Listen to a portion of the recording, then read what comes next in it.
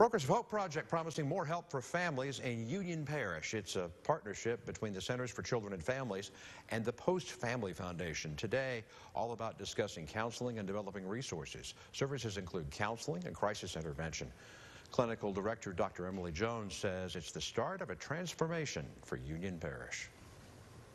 So this is intended to reach families that are in need of services and also families that might fall into the gap of services. So families that may not have private insurance or Medicaid to receive services within the community.